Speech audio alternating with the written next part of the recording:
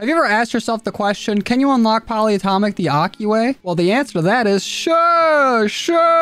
And to do that, we need to get 25 headshots for the 3 Marksman rifles that we're doing today. And the reason why I'm only doing 3 is because we're really close to Orion here, and I want to save those extra spots for some snipers I want to get done for our finale. But the Aki way for doing it is we're going to make these as fast as possible, and we can't forget the canted laser. Never.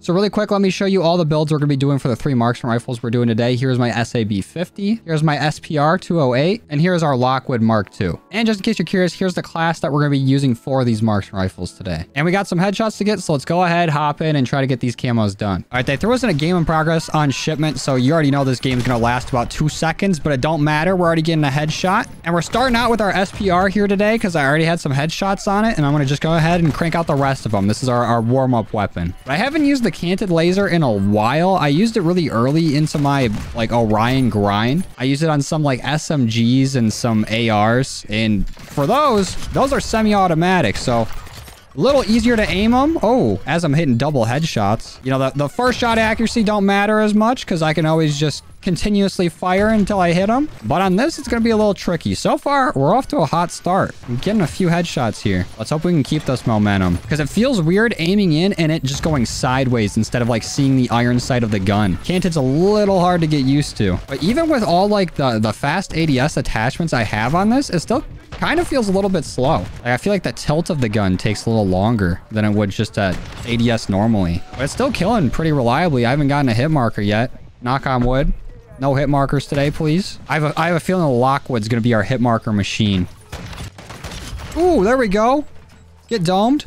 Another domer. And there's actually quite a few Marksman rifles in this game. I completely forgot about most of them. It seems like the Marksman and the battle rifles are very forgettable classes. So I just went ahead and picked some of my favorites for when I did the grind.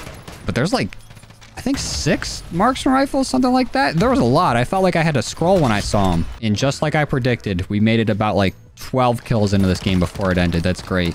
Throwing people onto games in progress on shipment is so pointless. I remember right around launch of this game where everyone was like clamoring for that. I think it was the SPR and the SBA or the SAB 50. I don't know.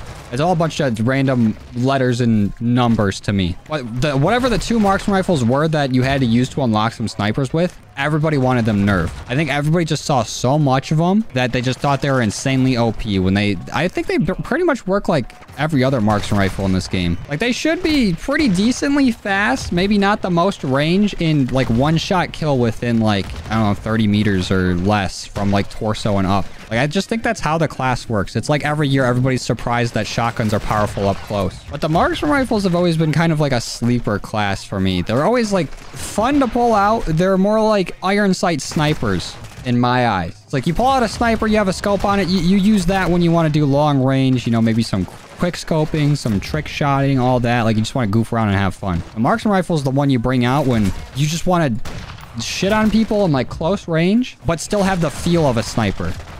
I feel like no matter what weapon I'm using here on shipment, I'm getting shitted on. And can't forget the crack. Never. Oh, come on.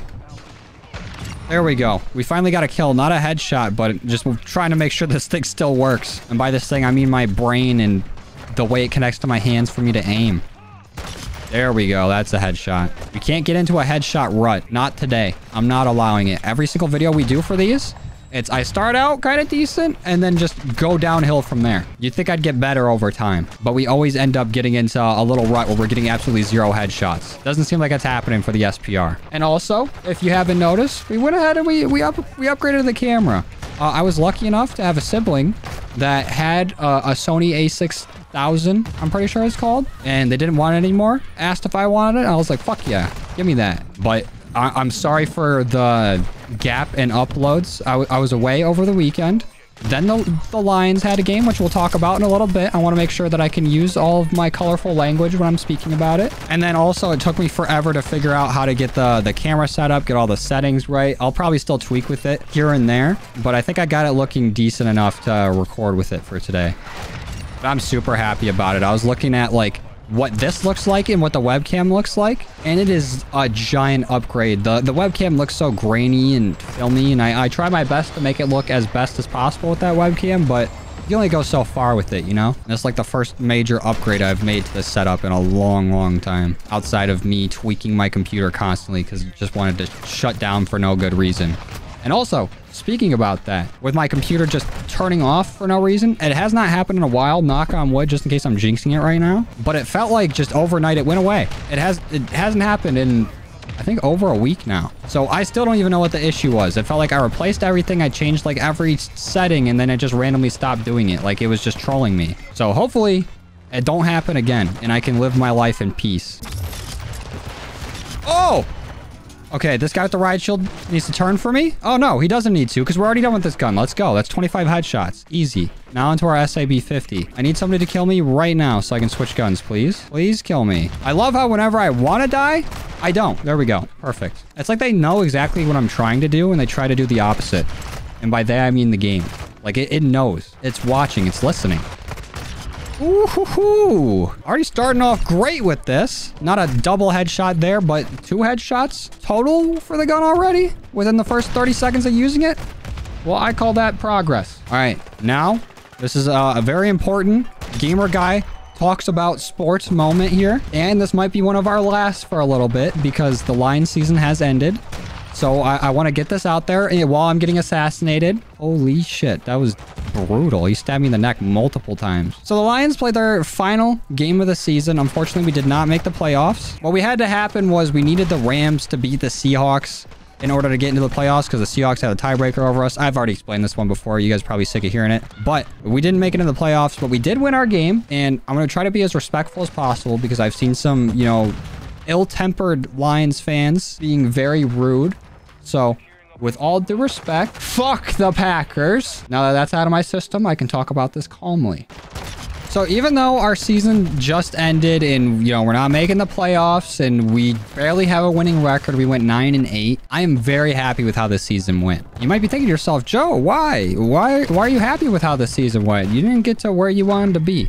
We got exactly where we wanted to be because through my 23 years of living, we have never had meaningful football played in Detroit in the month of January, December, or maybe like 1 year we have, maybe like 2014. But that's not the point. The point is Detroit has been very miserable or its fans have been very miserable in the football sense and other sports sense too, but we're not talking about those. Like we've gotten very little success. Our organization has not really cared too much. We've never gotten the pieces or the parts together to even make a run or have a football team worth a shit going into any year. Like the Lions season would start with the regular season starting and it would end after week 1. Like, Lions season is between the draft, with us having a very high pick in it, because we suck, to week 1, where all of our expectations go out the window because we get, like, blown out. But what we have right now is hope. We have a vision. Like, the bar has been raised from this year. We have a coaching staff that seems like they actually care about the players, they care about the organization, and they want it to move upwards. And it seems like the players are, like, reciprocating that. Like they actually feel like Detroit is a place where they can be and they can play meaningful football and they can do something here. Like there's a spark here. There's hope. And we haven't felt that. Well, at least I haven't felt that in my lifetime ever, which is absolutely beautiful. Exactly what I want to see. And the best part about it, even though we're not making the playoffs, we got Seattle into the playoffs by beating the Packers. Now I have some friends out in Seattle, you know, Washington, whatever. So I'm happy for them.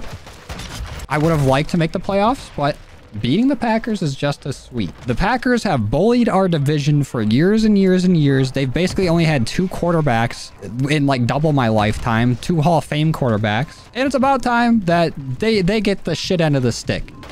Because not only did we beat the Packers last night, but we beat them earlier in the season too. If you don't know, divisional opponents in football play each other twice a year, and we swept them. And I wouldn't feel so strongly about this, but Packers fans my entire life have shitted on me, have said awful things about the Lions, you know, and this is just all that pent up years of getting dunked and shitted on that I want to release. I have seen people say like, oh, that was the Lions Super Bowl. Congrats. You won a regular season game. Hell yeah, that was our Super Bowl. That was absolutely phenomenal, putting an end to the Packers' reign in our division. They are like 3rd in our division right now. The only reason why they're not last is because the Bears decided to do even worse. But at least they have some hope going forward. It seems like every team in our division has something to look forward to, not only this year, but in years to come, where it seems like the Packers, the only thing they have to look forward to is a quarterback carousel, assuming that they don't have another Hall of Fame quarterback in Jordan Love, like sitting there behind Aaron Rodgers. Like, I will be so mad if the Packers get another Hall of Fame quarterback after Aaron Rodgers is gone. Oh, I'll lose my mind. But even though, like, at the end of the game, it was, like, very emotional for Aaron Rodgers, where he's, like, walking off the field all slow, and he's not, like, swapping his jersey with, like, any player. Like he said, I'm going to keep this one. There's been a lot of rumors and speculation that he might retire, and I don't think that's going to happen. I think he plays for at least one more year.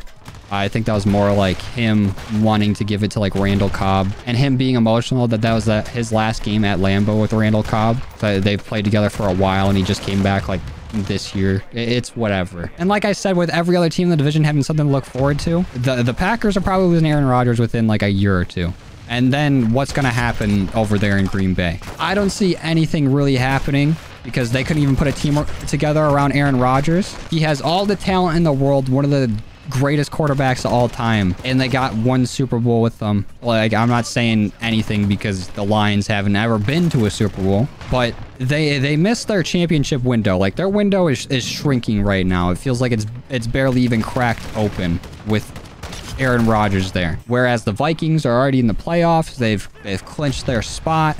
They're in there. They're ready to go. The Bears have what seems to be a rising star quarterback, as well as like the most cap space in the league and the #1 overall pick. And the Lions have 2 first-round picks coming up in the draft. They have rising talent. All of their stars on the team are very young or just finished their rookie season this year. So it feels like we have a lot to build on top of like a change in culture. Like it feels like we're a brand new team. So I'm just excited that the team that has shitted on my team for the longest time is just completely out of it now, and it seems like every other team's rising up. Like, it's complete change of the tide. Oh, and we got this gun done. Let's move on to our Lockwood. And the sweetest part about the Lions beating the Packers this weekend was that every single like analyst and pundit picked the Packers to beat the Lions. Holy shit, can I aim? But every single pundit picked the Packers to beat the Lions by like multiple scores. Like, this was the game that they had to win. Like, they can't lose this game to that team. And on national TV, the Lions got to show everybody just who we are and who we've become. So I'm really fucking hyped about it. And I can't wait till next year. And I think that's all I had to say about the Lions game. So football rant over. But I've been browsing the subreddit for Modern Warfare 2 recently. Yeah, I go on Reddit, and it seems like a lot of the fan base, at least on there, because I know these are just like echo chamber communities where the opinions of the people like posting on Reddit aren't really all the opinions of everybody playing. It's just like the loudest voices are the ones that get heard, I guess. But I've been seeing like the war between people being like, oh, like people that are ADHD as hell grinding camos, saying there's no content in the game, where a game in 2008 nobody cared about any of that or whatever. It's like people saying, like, defending the lack of content in this game, and the people saying like we just want more out of a game that we paid for.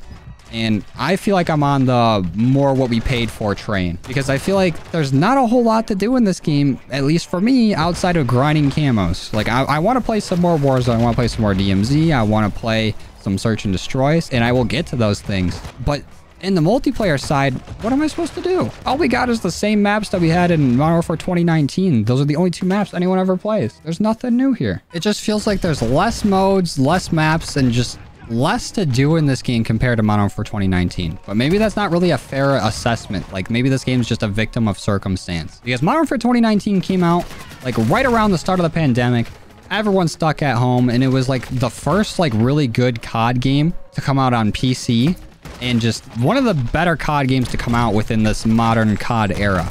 So I feel like it was the perfect storm for that game to succeed and do well. And this game is trying to, like, I mean, maybe not trying to ride off the bootstraps of it, but it feels like that's kind of what they're aiming for. Like, they want to recapture that feel of Modern Warfare 2019. And I don't know if they can do it. And as somebody who plays this game a lot and makes content for this game, I don't know what they can do to fix it.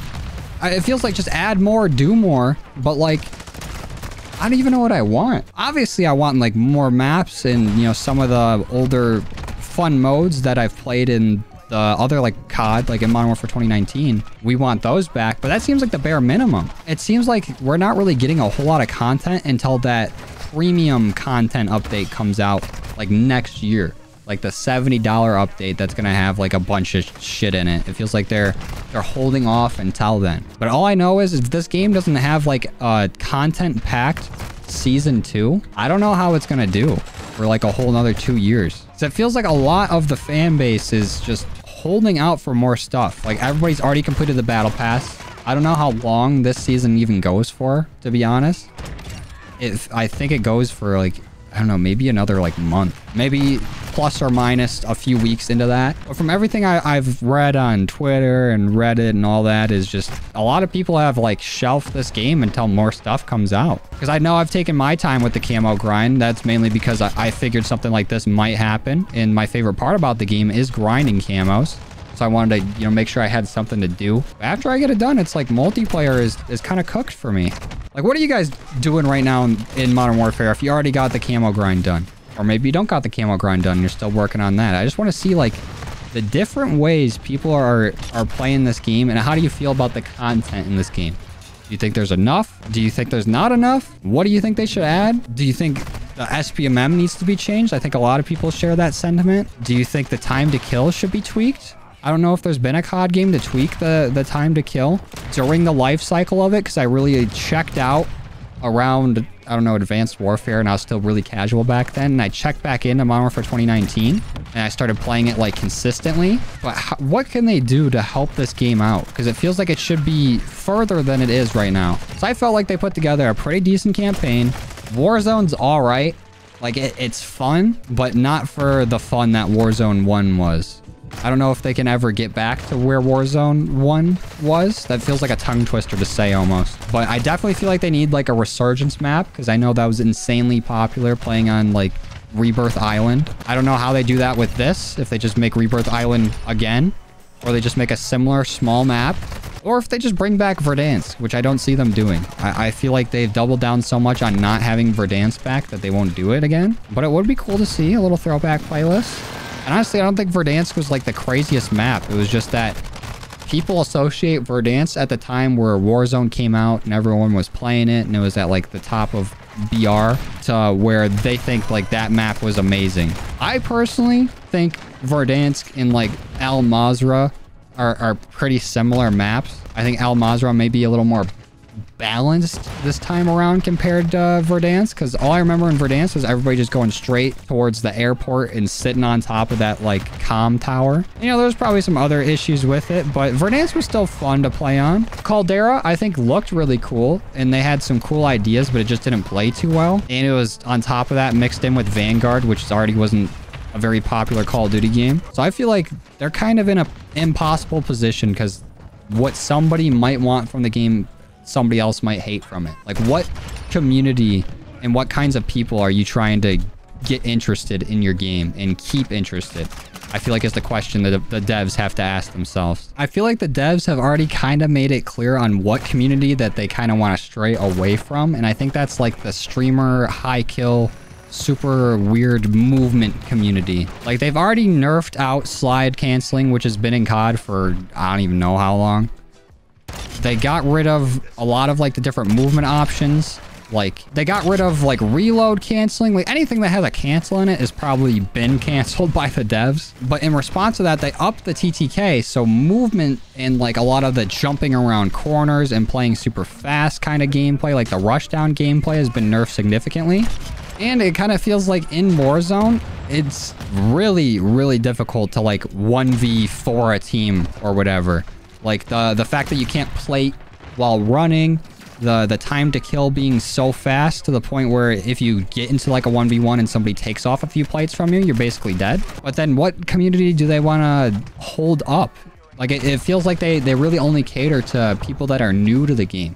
Like, they kind of want to squeeze out or push out the people that have been playing it and the way they've been playing it in favor of the more casual crowd of people that were like, oh yeah, let me pick up the new COD. Let me try it out a little bit. Or the, I haven't played COD before. Maybe I'll test this out and see how it goes kind of crowd. Like, it kind of feels like they want the people that maybe weren't as good at the game before to feel like they're doing better. It definitely caters more towards like the play safe, campy crowd over literally everything else. And I've still failed to adapt. Like, the only time I really like sit in camp or whatever is like going for like long shots or like mounted kills or things like that. Like, I only really play however my camos like tell me how to play. Like, I'm just here to try to get some progress on things. Like, I want to work towards something while mindlessly playing. It is my whole way I play it. I don't know. COD's just in a really weird spot right now, and I figured I'd voice all my terribly put together thoughts and opinions on the game. So I really do like this game, and I've come to like love the franchise after not really playing it too much previously. And I don't really know where it's going from here. Like, it's the future is unclear of the game, and it feels like I'm moving in one direction and the game's moving in another. But I think we just got our guns done. That was 25 headshots with this, I'm pretty sure. I'm gonna back out of this. And let's make sure that we do have polyatomic on the 3 Marksman rifles we decided to do today. There's our SPR. There's our SAB-50. And our Lockwood is done. Sick. So now we're at 47 out of 51 Orion. But let's go ahead, hop in game, and see what these Marksman rifles look there with polyatomic on. All right, here's what our SPR-208 looks like with polyatomic on it. Very nice. Got the little canted laser there, almost as long as the barrel because it's basically sawed off on this one. This is our Mark II carbine. Probably the worst one of the bunch that we did today, but still pretty fun. One of my favorite weapons from Modern Warfare 2019, and I'm glad it's still pretty decent in this one, or at least as decent as it can be. And here is our SAB, probably one of my favorite guns in the game. Really fun to use, even while canted. I felt like we were still doing pretty good with it. But there you have it. We got our camos done the Aki way, and now we are just on the doorstep of getting Orion. In our next video, we will be getting it with our snipers. I'm going to try to do it with a trick shot, so hopefully I can pull it off. But I'm going to have to end the video here. Hopefully you guys like seeing my ugly mug in HD, and I appreciate all your support. I appreciate you guys watching, and I will see you guys in the next one. Later.